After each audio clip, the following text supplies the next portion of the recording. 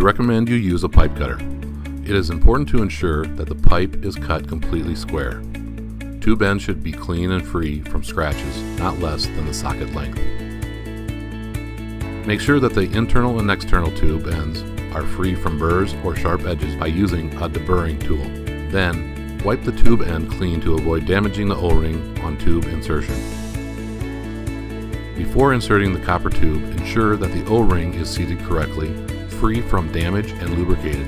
If not lubricated, a small amount of water can be used to provide lubrication. The tube must be fully inserted into the fitting until it reaches the tube stop in order to make a perfect joint.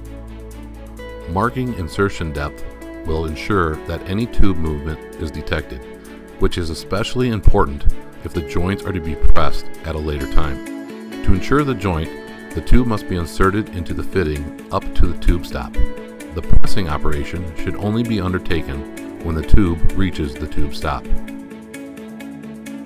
Ensure that the correct size jaw for the fitting is inserted into the tool. The jaws must be placed square on the fitting. Depress the trigger or button to begin the compression cycle of the tool. This is complete when the mouth of the fitting is fully enclosed by the jaws. Now, release the jaws from around the fitting. It is important to keep the fitting free of any dust or dirt and to ensure the O-ring stays lubricated and protected from damage. Select the correct size of tube and fitting for the job.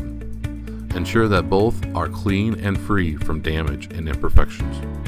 Still have questions? Please give us a call at 1-800-AY-CARES. Stay connected with AY's news and updates by connecting with us on YouTube, Facebook, and Twitter.